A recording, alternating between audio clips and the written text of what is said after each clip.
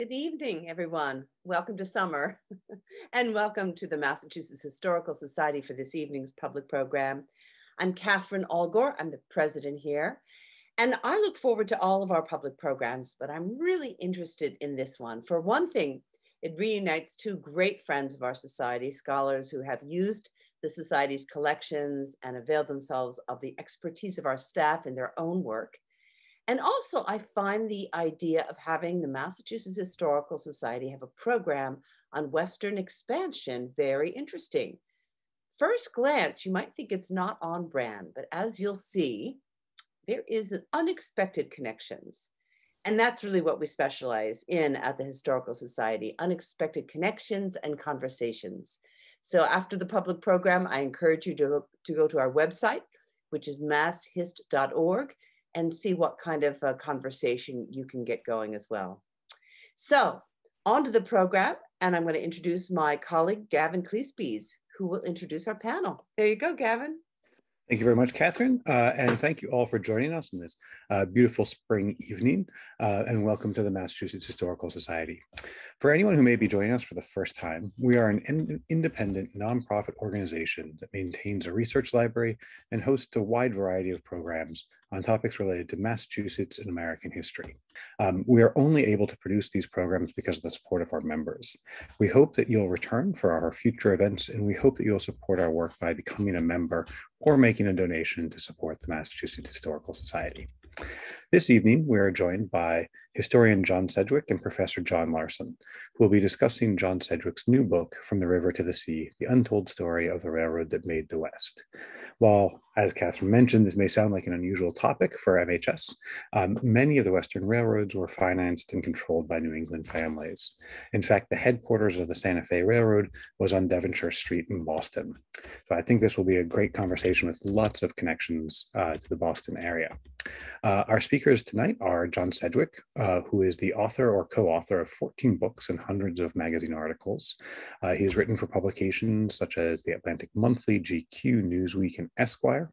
He is probably best known for his best-selling family memoir, In My Blood, 6 Generations of Madness and Desire in an American Family, and his acclaimed co-biography, War of Two, Alexander Hamilton, Aaron Burr, and the Duel That Stunned the Nation, which won the Society of the Cincinnati Prize and was a finalist for the George Washington Prize, and which he spoke on at MHS a number of years ago.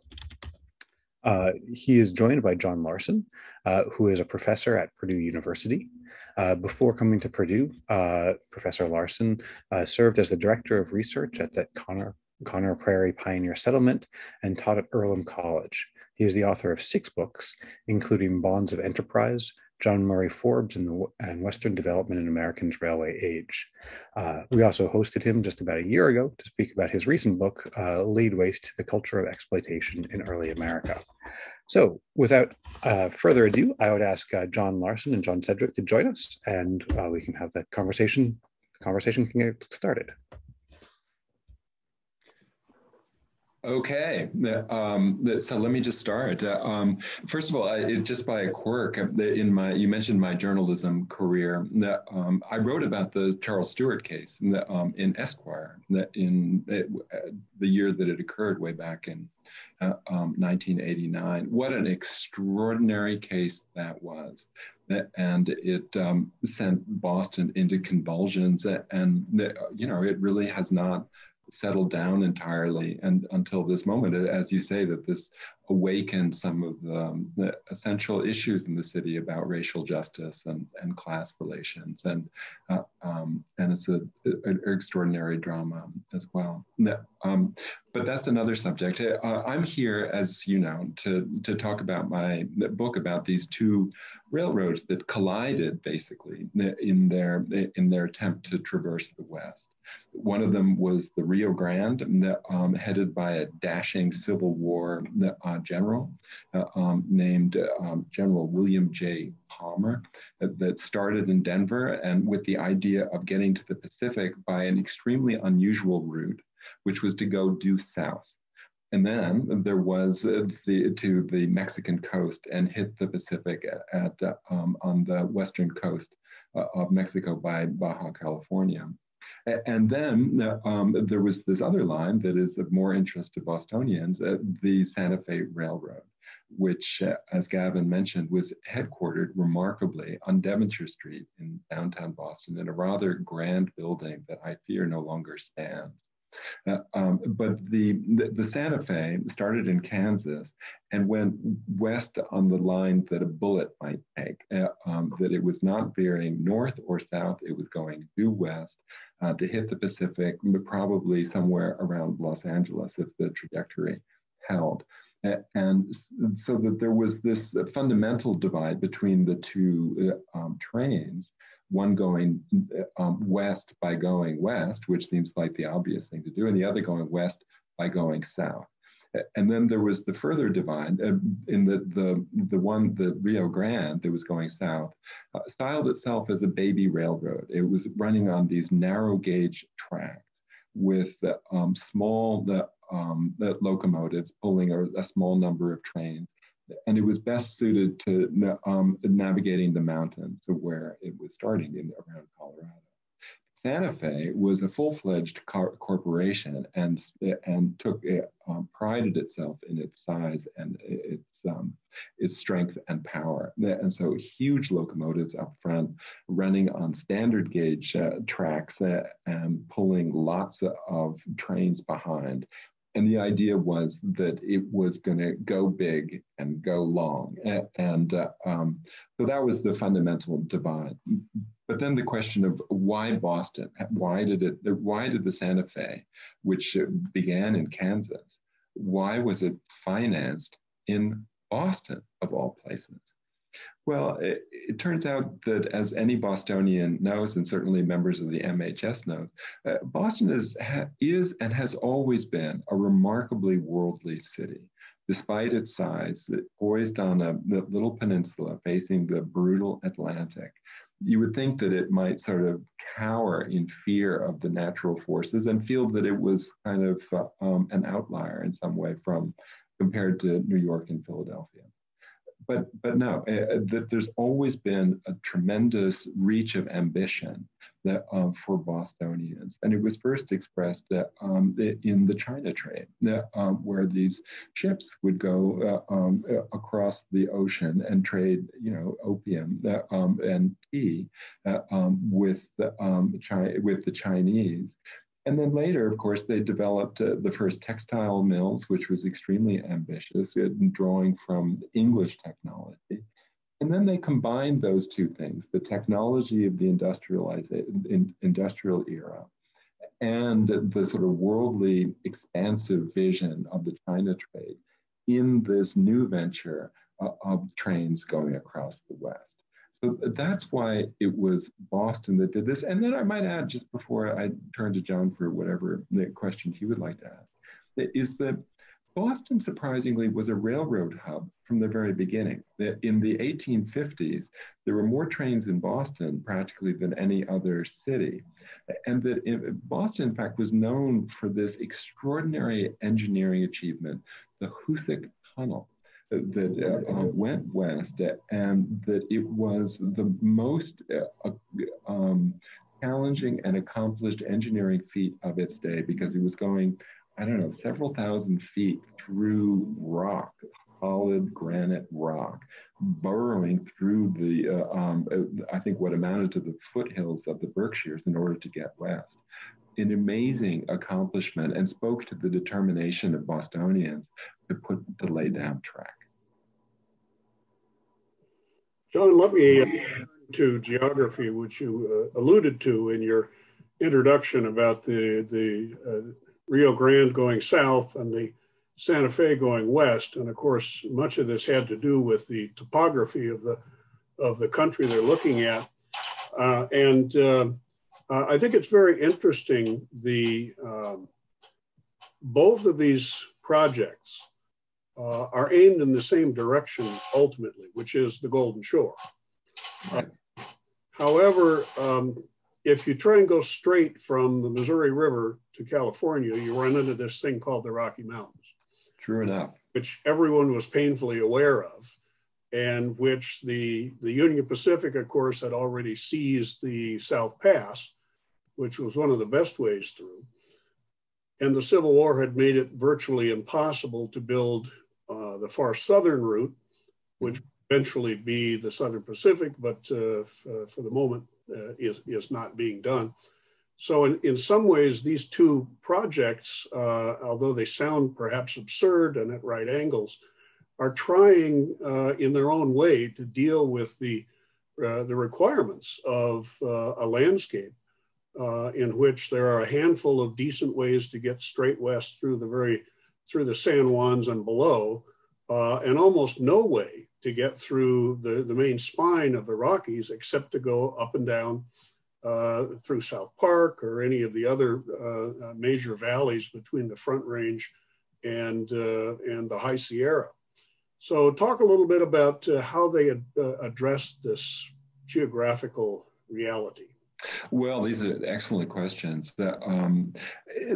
People don't realize quite how wide open the West was in these years. And I should just say which years these were.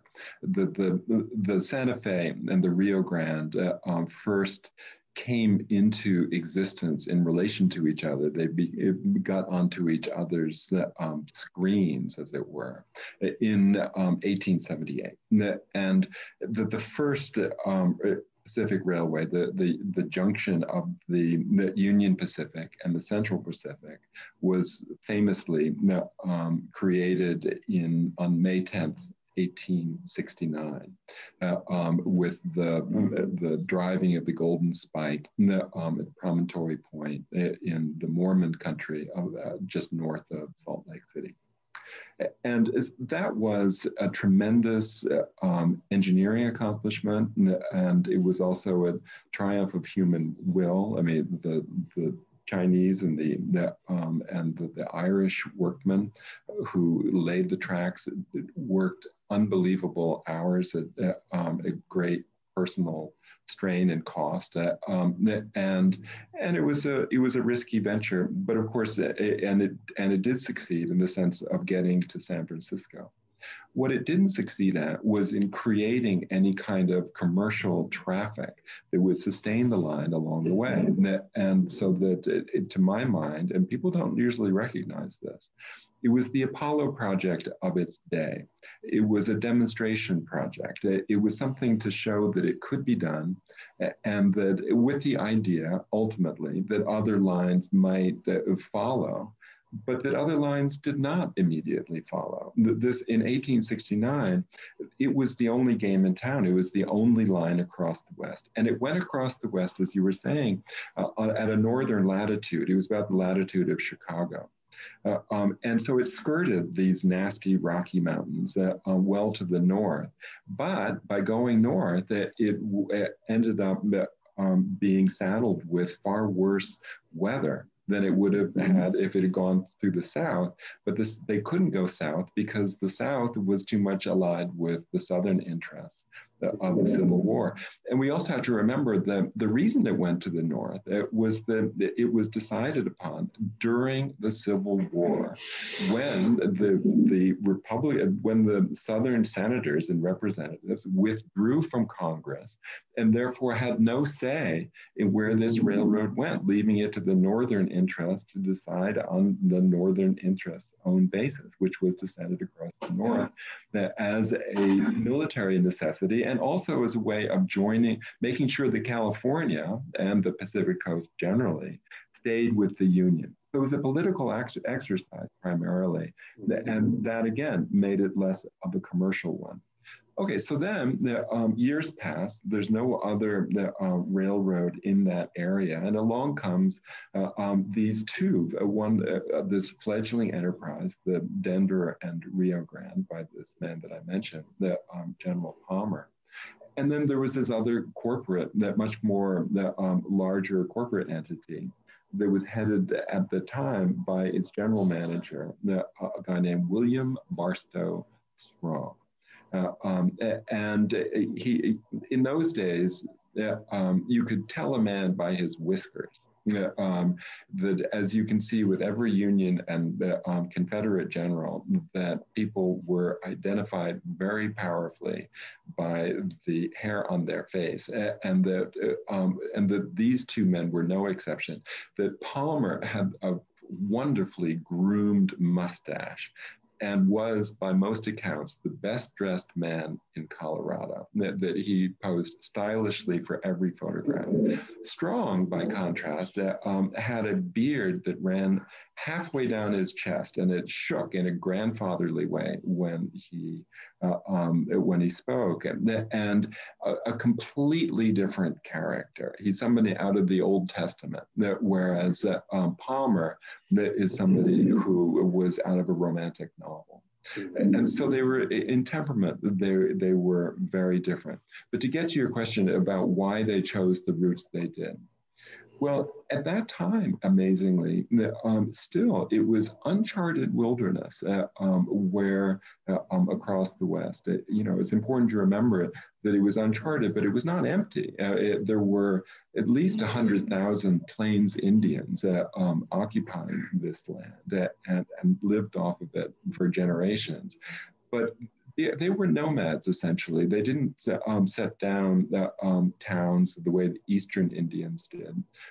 They roamed, pretty much chasing after the buffalo that they lived off of. And so that they traveled very lightly across the landscape. And when the train came, of course, that was an existential threat to their livelihood. And they did battle with it in every possible way that they could. And at times even firing arrows at locomotives, thinking that that was the best way to subdue this iron horse that was invading their territory. Okay, so it was open territory. There's this. It was just, and it was terrifying. I mean, these amazingly high Rocky Mountains that were covered with glaciers and then there was burning desert beyond. I mean, so it wasn't at all clear which way to go and what was there worth passing through. And that's the thing about this wide open landscape, is that there were no fixed points that you could orient to. You never knew exactly, where you were in terms of value of any particular point of the landscape. And you knew even less about where the next point of value might be. Let's talk about that a minute, John, especially in the case of the DRG. What were some of the little nodes of value that Palmer wound up chasing as he goes up and down north and south through the mountains? Well, that's a fascinating thing, because here, there's so many different ways to look at this story. I mean, there is the engineering aspect, the commercial aspect, the financial aspect, the capitalist aspect. But the thing about Palmer is that you can't forget the romantic aspect. This was a man who had fallen head over heels in love with an 18-year-old beauty that he met on a train ride going through Iowa, and in the company of her father. Queen Mellon, as she was known then, or to him, Queenie. And Queenie was this beauty from Flushing, New York, a woman of some taste and style, but she was a little less than half the age of Palmer.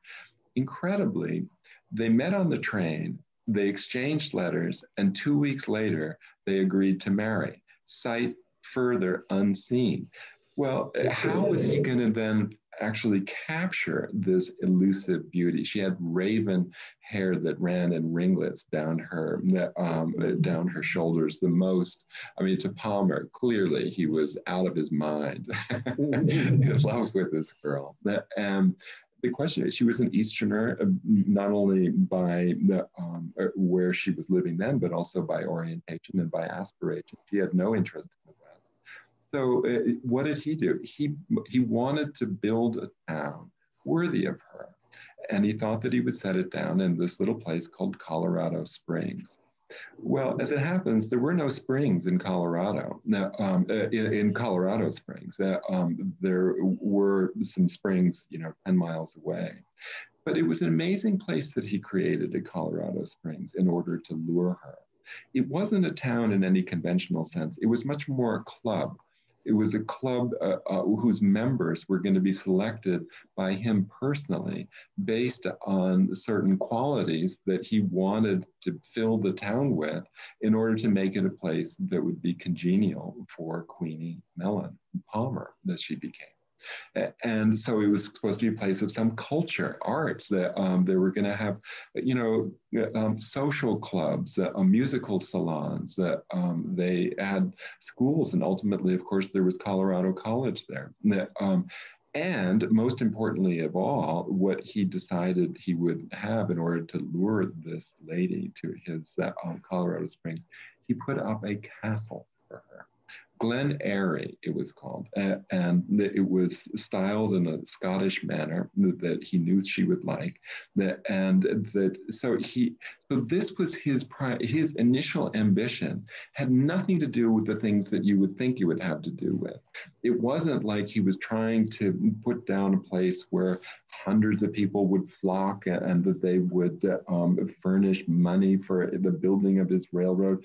Yes, that would be nice if they came, but primarily he wanted one person, and that was this woman. So that was his ambition, and it showed something sort of wonderful and fanciful about the West and its wide open nature, which is you could make anything of it that you wanted.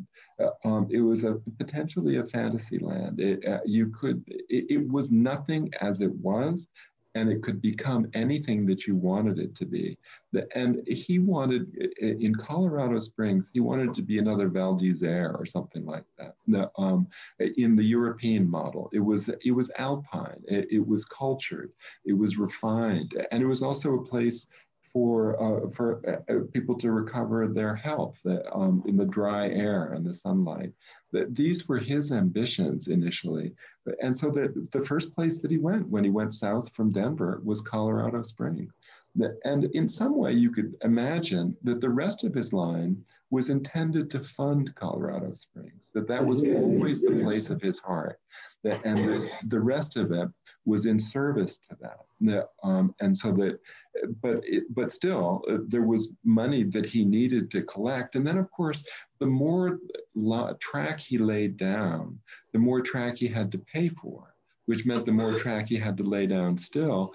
And then it kind of extended like that. It was, in the vernacular, it was sort of ass backwards. And that was, and that I found fascinating. And it also has to do with this thing that historians always have trouble with, which is psychology and personality. That there's the particular psychology of this man that ended up defining a lot of what happened. It wasn't so much a matter of historical forces. It was personal forces, private demons. He raised a Quaker. He'd fought in the Civil War. He was very anxious about fighting in the Civil War as a Quaker. There was this warrior side to him, but there was also a pacifist side to him. They were in conflict. This dictated a lot of what he ended up doing. And then by contrast, you have this William Barstow Strong, he of the long beard down his chest. He was a completely different cat. That he was a corporate leader of the modern style. He was your basic CEO who had a mission for his company, and he was going to act on that mission. And anything else of it was an externality he wasn't going to bother himself with. His job was to lay down track, and that was it. There was no girlfriend that he was trying to impress. And also there were no conflicts of the Quaker military man kind of style. So when he just went blasting west, so that when they collided at this little town south of Denver, all hell broke loose because they were such different men with such different objectives. And yet here's the thing that was so fascinating. Once they collided, they went after the same thing in the same way. Well, talk about Rattan Pass and why that became the objective that actually brought them head to head. You write very nicely about this. Well, the Rattan Pass lies at the southern end of the Rockies. It's the last pass on this. It's in southern Colorado before you get into New Mexico. It's right on that border. It's not that much of a pass in the sense that it's not a deep V cut into the mountains. Is more as kind of soft U. It's just a slight indentation that makes it just enough easier to get across there.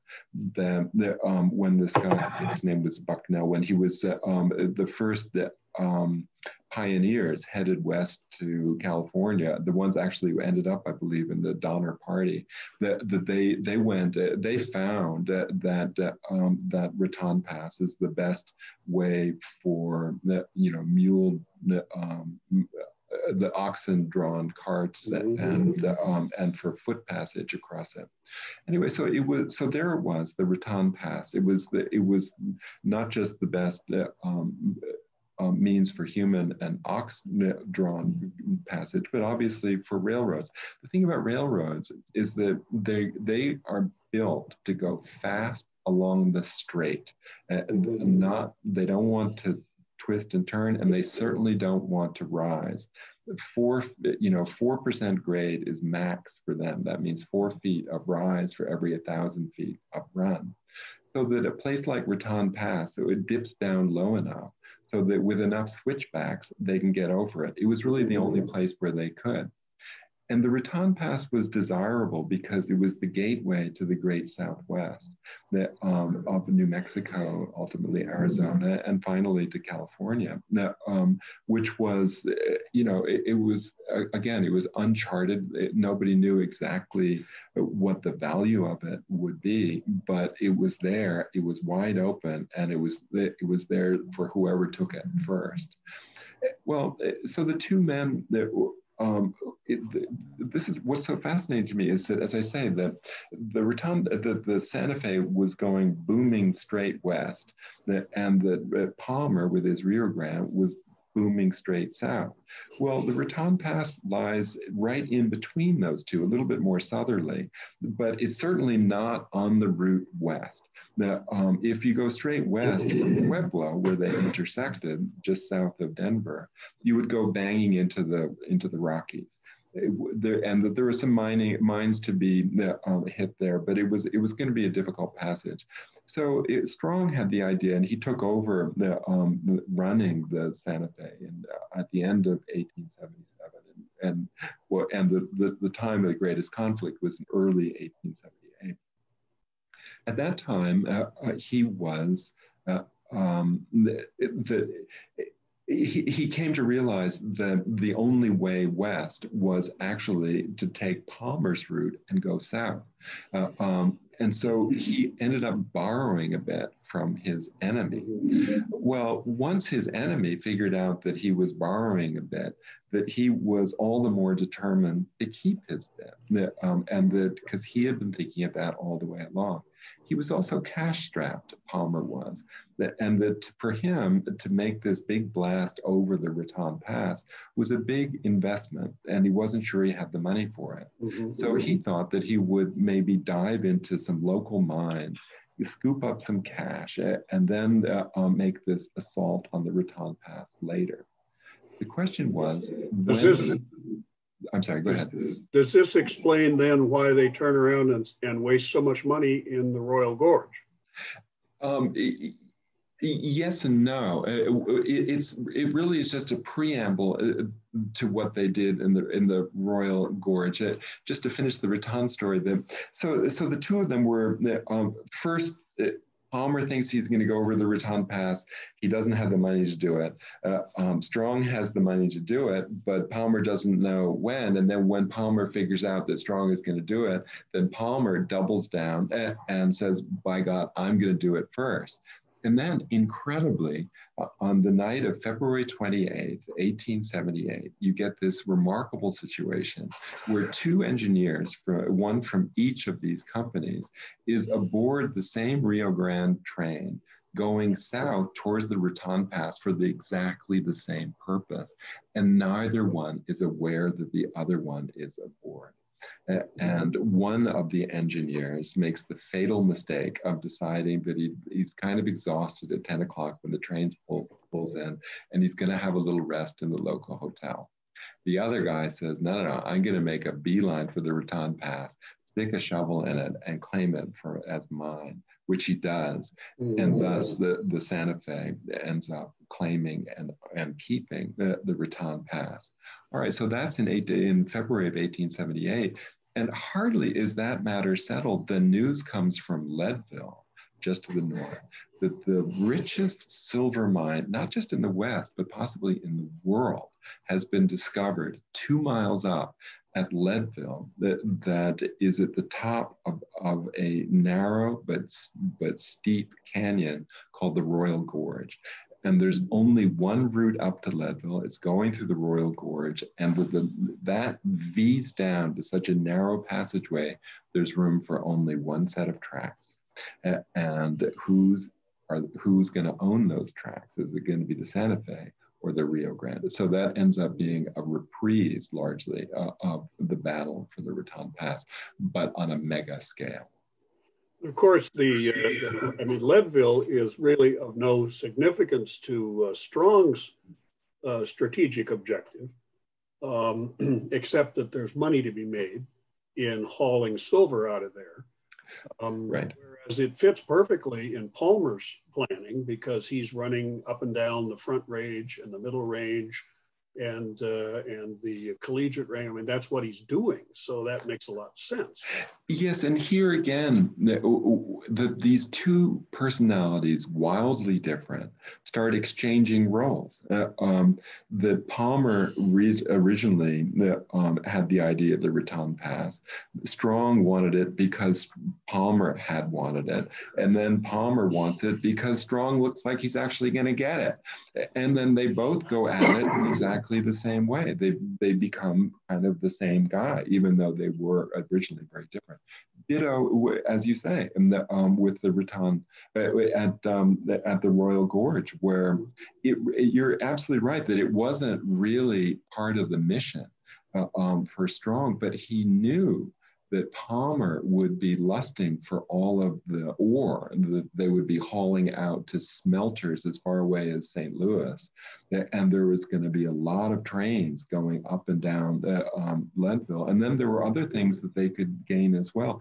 And in fact, even though Leadville was way up there, at that point, a very seedy kind of hell on wheels town, Palmer saw that it could be another Colorado Springs because it had some great views. And if you stayed away from these seedy mining camps, it could be pretty nice.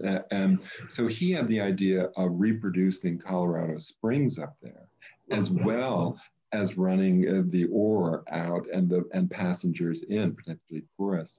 And then, yeah, you're quite right. I mean, it's astonishing to me that Strong departed as powerfully from his mission in order to keep Palmer from getting it.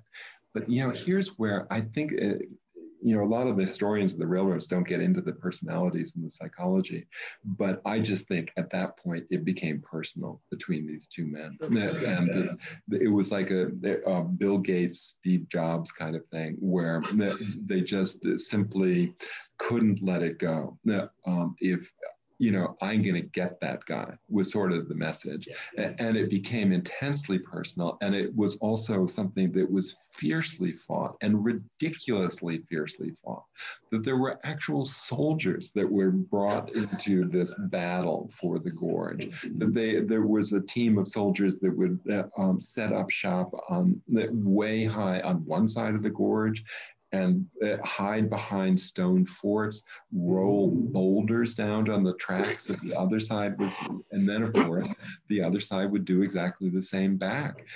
And so again, this mirror image of two different men behaving in exactly the same way. Let me take this in a slightly different direction. It builds on that business of the temptation to make it the personal, to get into really sort of, vendettas, one against another. We see this all over the railroad development stories, one place or another. I've spent 40 years now trying to understand the dynamics of competition in railroad development. And I have a visualization that I use, which to me makes a little bit of sense, but presents us with a problem that almost no one could solve.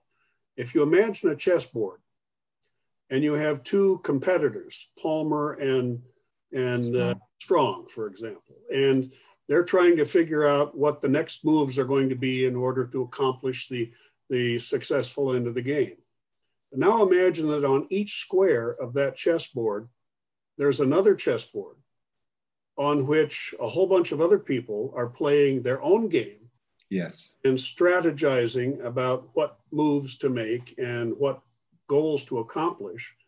And on that chessboard, each square has yet another chessboard in which yet another group of people are playing a strategic game. Right. Now come back up to the level of Strong and Palmer. How do you function when you're 3 or 4 deep with free agents able to change the dynamic of the board before you even move? Not well. No, I mean, that's the short answer. And you're absolutely right. It depends on where you set the frame. They set the frame far more narrowly than the frame actually should have been set, in part because they simply couldn't conceive of anything more. And you are so right. One of the things that is so striking about this is how unbelievably complicated it was, how many unknowns there were. The risks that were beyond anything that could be calculated because there were more than you could imagine. It was it was the nature of the unknown, that there were so many perils. If you knew what the perils were, you could deal with them, but you didn't. And so you couldn't. And just something simple that, like, okay, say you were in Pueblo and say there was no Palmer and you were just Strong. Well, there's a 360 wheel that you could go in any direction. Which way do you go? And that there was remarkably this 1,000-page volume written by an engineer named Wellington called The Economic Theory of Railroad Building, or something to that effect, that went through all of the calculations about every element that would go into this decision. And the questions were countless. You know, the weight of the coal, the cost of the coal, the availability of maintenance crews, the talent of those crews, the quality of soil, the degree, the angle of incline, the width of the river. I mean, like, there are a zillion things. There was no way that you could calculate them all. And it was so touching that Wellington would write 1,000 pages trying to enumerate them when you couldn't actually make use of any of this. It was just too much. So what they did instead, and Palmer did in particular, was he said, screw that. We're just going to go to whichever town will pay me the most to build a line there. And that's what I'll do. And that way, I'll at least get that money. And who knows whether it's actually going to pan out, but at least I'll have the money to have built it there. And so what he would do was essentially raffle offer that he would,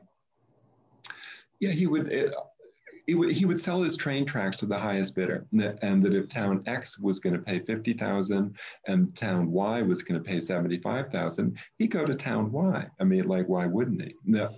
And then he would go back to town X and say, look how much money I made for town Y. Look how how much building and construction there is there, how much more valuable that town is. And then they would give their $75,000 also. So they made it simple because it had to be simple. Anything more than that, they just couldn't deal with. And then what happened was what I was describing with the Raton Pass, which was once one of these railroad men that made a line in one direction, and the other railroad man discovered that, he realized that the clearest validation of the value of any line was when somebody else wanted it.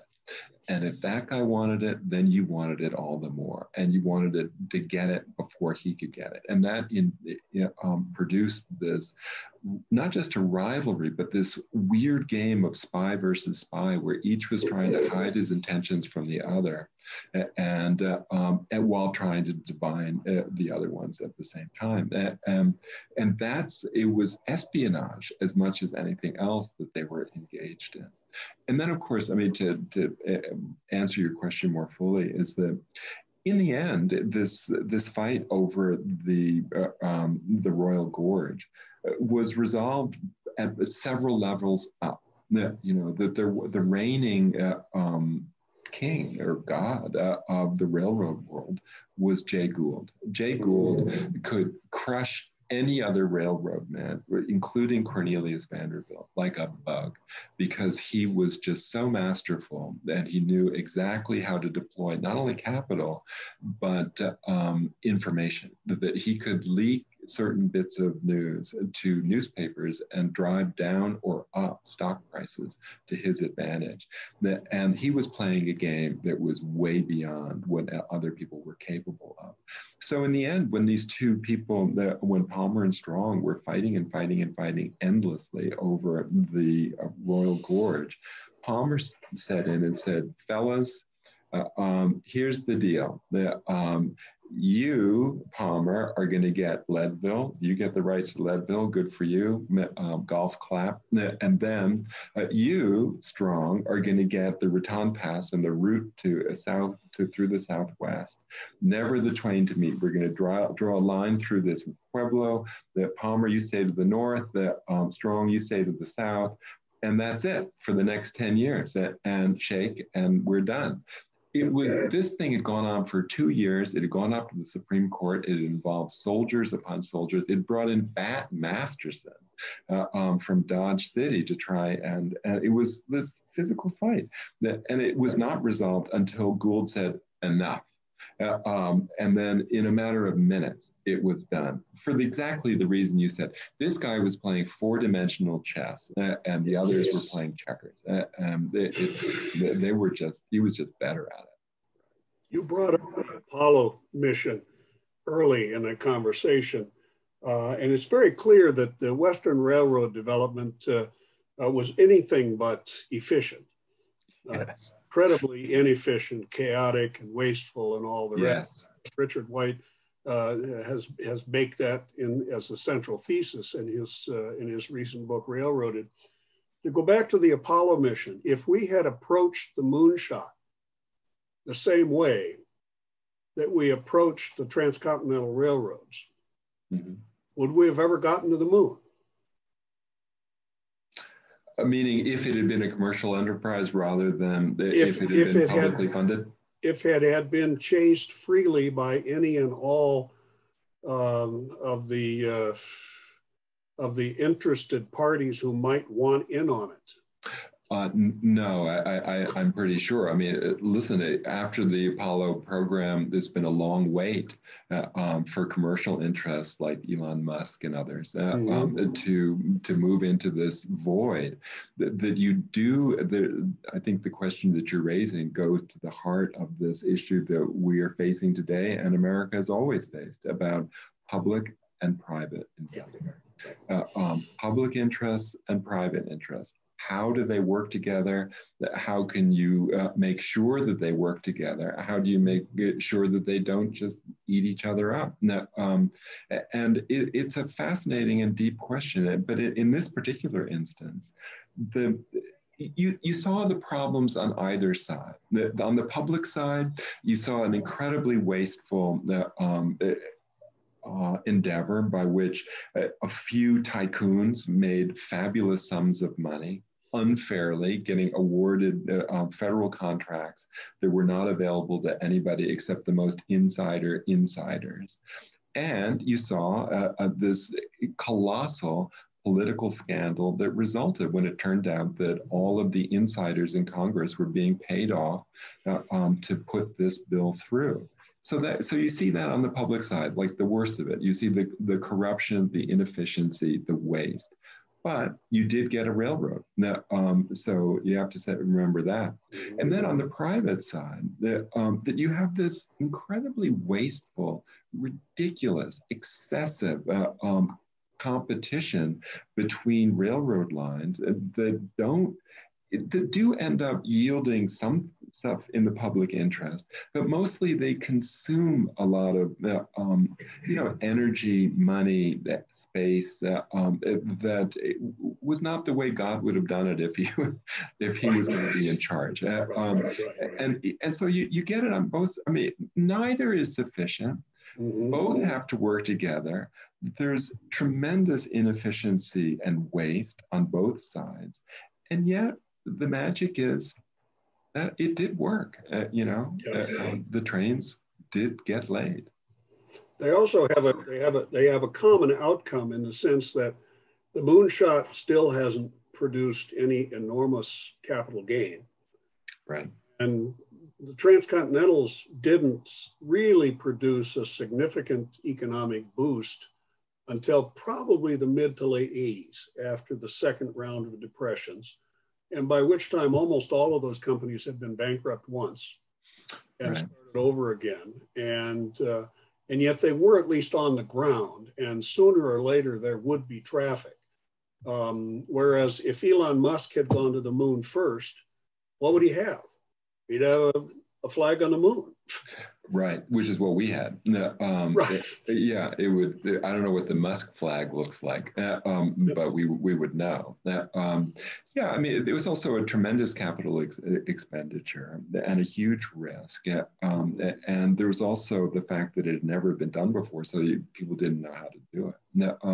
But I would say in defense of the Western railroads, I have to say I became a fan of the Santa Fe.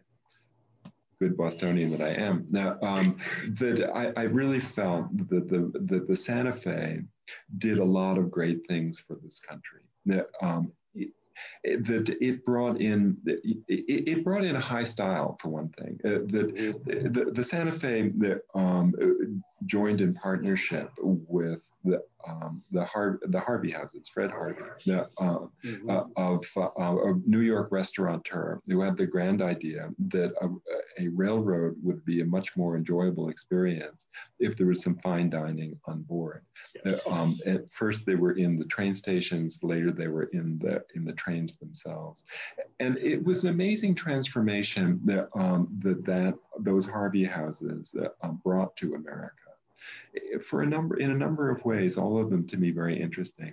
One was they standardized things. It was the first franchise that, and yes, it ended up being McDonald's, which, we might have mixed feelings about, but they also extended a kind of, the kind of sameness across the West that to me, it was a statement about the unity of America, that this was we were all Americans here. We were all eating at Harvey houses.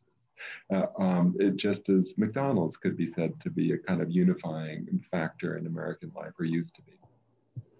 Still a wonderful hotel in Winslow, Arizona that the Santa Fe built. It was It's still there. You can stay there. I was there summer before last. It's a wonderful look back on that whole.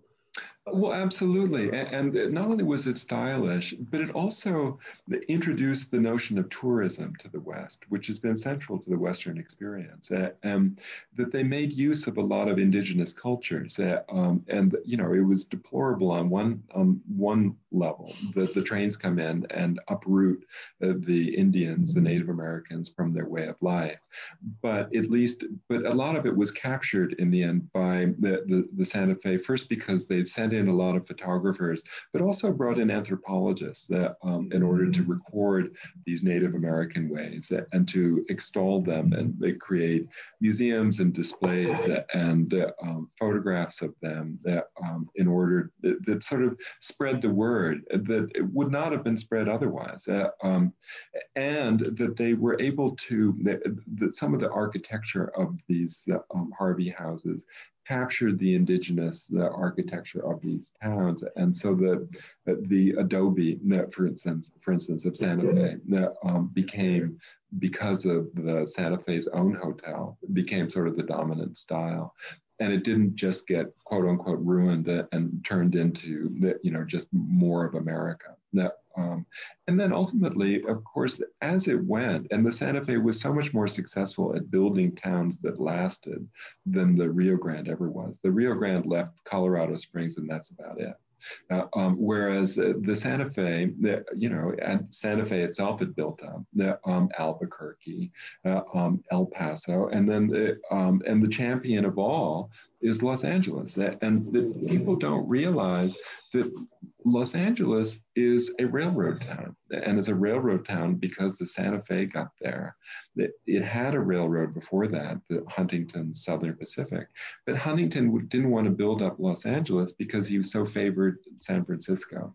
He didn't want Los Angeles's port to rival San Francisco's, so he made nothing of it. And it was only when the Strong arrived with his train that induced a competition in train fares between them that drove the price of a ticket from Chicago on the Southern Pacific down from $125 to a single solitary dollar, and that created a pandemonium and people flocked into Los Angeles like never before, and it put the town on this meteoric rise to become what it is now, the second largest city in the United States, which it would not have been but for the Santa Fe. And that's what railroads can do, and still can do, I would say, under the Biden plan, is that they create value where they go, that they turn these nowhere places into somewhere places. And there's a combination of things too that people need to recognize, is that it's not just that the railroad got there, is the railroad got there with a lot of advertising and promotion. The railroad was able to make clear that Los Angeles, people, was paradise. It was a place of eternal sunshine. It was a place, and then it brought out oranges from the orange groves, distributed them around the United States, so that people could hold these glowing orange orbs in their hands, so succulent. And it was the best advertisement for Los Angeles there ever was. And that was the basis of the sort of garden culture that Los Angeles rode on, and that you then get the roses of Pasadena, the Rose Bowl, the Rose Parade. You get the palm trees that come in to make it seem more exotic than it was otherwise. They're not indigenous; those were brought in largely by the Santa Fe to turn it into what the Santa Fe promoted as our Italy. That was actually the term for it, that they wanted to plant an image of Los Angeles to Easterners that would be very appealing. And Easterners had heard about Italy. Many of them had visited it. They certainly seen pictures of it. So that when there was our Italy on the West Coast, they flocked to it. I have a copy of a land poster for Santa Fe Colonization Department, in which they refer to the Santa Fe Railroad as the banana line, giving the very false impression that the entire route is a place full of a cornucopia of fruits and vegetables and terrific agricultural, even though it's about 90% desert. Yes, sadly. A wonderful piece of, sort of squint advertising from the late. Well, that's it. I mean, some of these promoters were pretty shameless, and that they would, some horrible bit of barren North Dakota was being hailed as the garden spot of the Northwest or something. Yeah. And of course, these poor people get there, spend their last dollar, and discover this is nothing. And in fact, this happened to poor Queen Palmer, that when she actually went out to Colorado Springs, before Glen Eyrie had been built and many of the other buildings that had been in place, she discovers this dreadful mud swamp, and that's kind of the end of their relationship right there. I don't need to spoil the story, but it didn't go as Palmer had hoped. Oh, this is fabulous conversation, but I think that we might want to take a couple questions from the audience, just Sure. to let the audience see that. And I would just remind the audience that we use the Q&A function, so please type your questions into the Q&A, and we will get to as many as we can. So there's a question from Peter who says, could you say just a word about how this crazy competition extended into Mexico and how the Mexican Central Railroad was incorporated in Massachusetts? What a good question that is, Peter. You're a genius. Initially, the story of Mexican railroading as it pertains to America is fascinating. Mexicans both lusted after American trains and feared them deeply. And you have to remember that, of course, Mexico had come up on the short side of the Mexican-American War of 1848, and they were deathly afraid when Wilfred Scott actually got almost into Mexico City, coming in from the coast, and forced the Mexicans to capitulate. And that with that experience behind them, they were really afraid that an American train would come whisking down from the Texas border and be in Mexico City with thousands upon thousands of troops in a matter of hours. And how could Mexico possibly resist that? On the other hand, they noticed that Americans' industrial might was bringing it unparalleled prosperity that Mexico was struggling by comparison. So they wanted these trains and they didn't want these trains. And there was a tussle over this for years until Porfirio Diaz, the man who was originally elected but ultimately became a dictator of Mexico for 30 years, was a solid railroad proponent. And in fact, his backers were called railroaders because of that. And so he decided that actually he would be willing to take an American train. And just at the point when Strong, with the Santa Fe, was trying to get into California by the most unusual means that you can imagine, which is actually a plan taken from Palmer, wouldn't you know, which was to go down the Mexican coast to a port called Guamos, that's maybe 150 miles down, and that he would then. The plan was that this, what they called the Sonora Railroad, would go down from the Arizona border to this port, and that at the port, that ships would then take goods first overseas to Australia and the Far East, but more importantly, around to California, and that they would break the stranglehold that Huntington had from there. It didn't work out. It was just too difficult to deal with Mexican language, Mexican government, and just as a foreign country. But what it did establish was that the Americans could then build a line down into Mexico. And Palmer, as I said at the beginning, had originally had this idea of building to Mexico himself. Sure enough, Strong beat him to it. But when he realized that, Palmer said that he was going to do something even bolder, which was to build two lines, one that goes straight down from El Paso into Mexico City, and another one that would traverse the country east-west from the Gulf on the east to the bay on the west, and that he was absolutely determined to do this, and got some and made some headway. He'd been trying for this since the early 1870s. Well, once he realized that Strong had succeeded with his Sonora Railroad, that he thought this was his time. It was not his time, because Diaz had been impressed with what Strong had been able to do and awarded to Strong the very plan that Palmer had wanted for himself. And that so Strong was given the rights to build down from El Paso, and that poor Palmer was left with these far less valuable rights to build down to Mexico City from further to the southeast. And it was a much more difficult route. That he killed himself trying to get there. It spent money like you wouldn't believe. And his effort ultimately petered out. But Strong's it did succeed. That was the Mexican National, I think. And that was amazingly, that was a Massachusetts corporation. And he was the one, of course, to put the first transnational train through Mexico.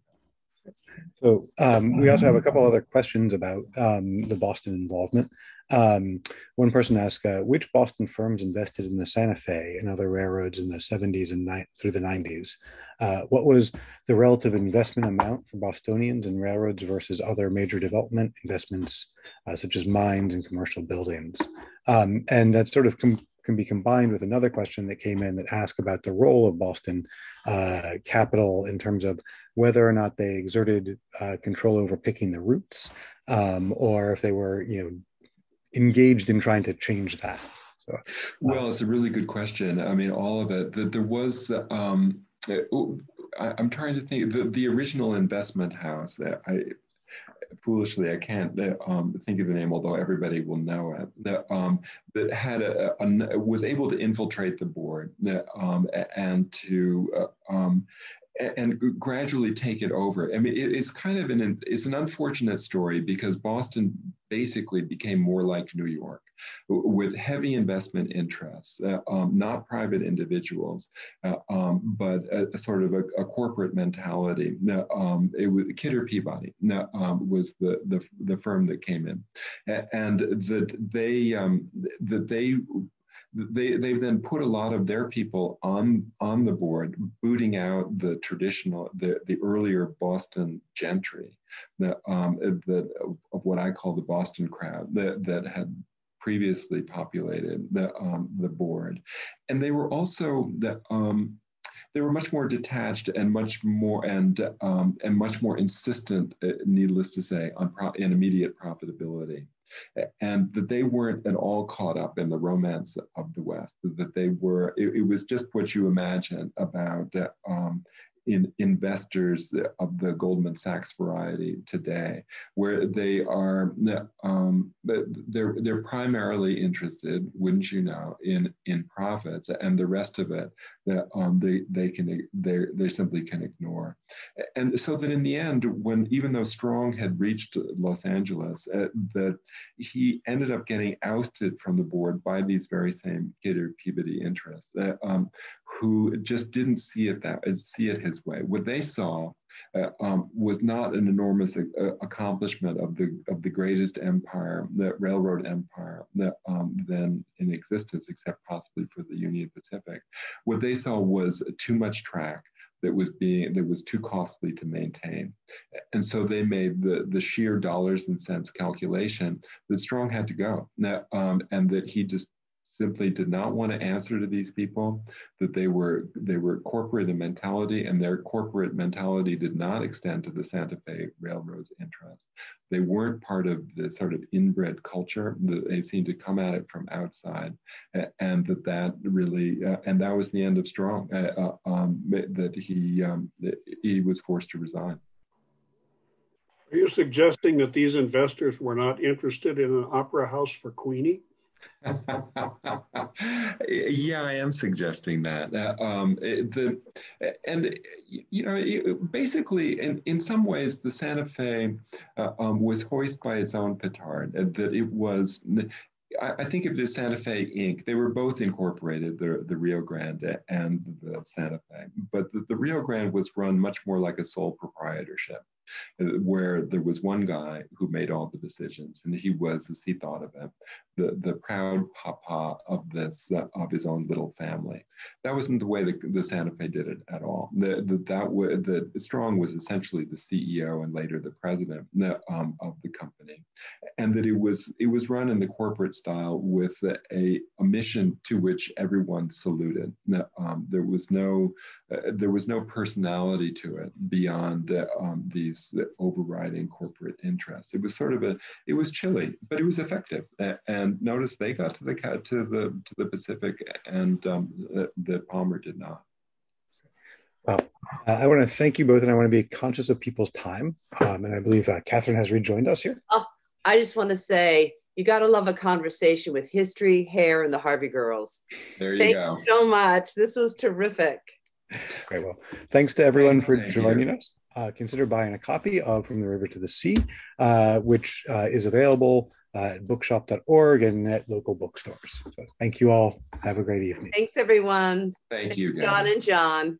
Bye, everyone.